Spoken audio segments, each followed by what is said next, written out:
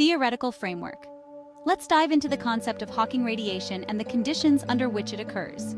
Essentially, Hawking radiation is a theoretical prediction that black holes emit radiation due to quantum effects near the event horizon.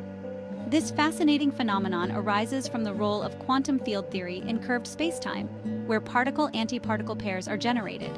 One of these particles falls into the black hole, while the other escapes, leading to a gradual loss of mass and energy from the black hole.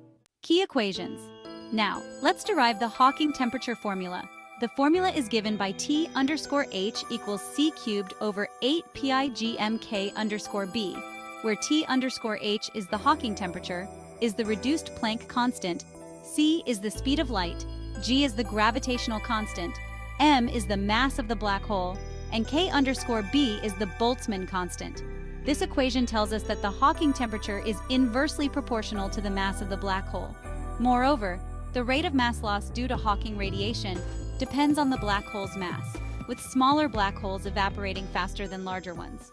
Implications for the information paradox.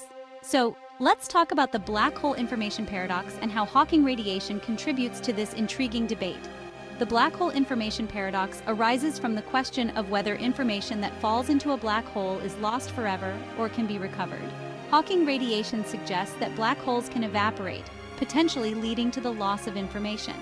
Possible resolutions to this paradox include the concept of information loss, black hole complementarity, which posits that information is both reflected and absorbed by the black hole, and the holographic principle, which suggests that all the information contained in a volume of space can be represented as a theory on the boundary of that space.